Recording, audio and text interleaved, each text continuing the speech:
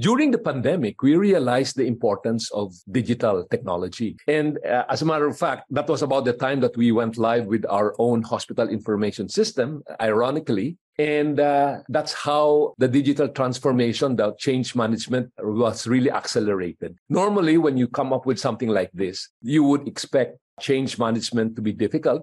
People would always resist something that is new. But because of the pandemic, the acceptance of digital technology was really accelerated. And so what happened was that we started having mobile health. We started coming up with telemedicine and teleconsultation. The same way that a lot of our employees were allowed to work from home. No? So after the pandemic, you'd say, are we going back to how it was? And it was not proper to say that it was just going to be after the pandemic, you go back to how it was. No? Because now people realize that with technology, teletechnology, things can actually become more convenient. You don't have to travel. No? So that becomes permanent now.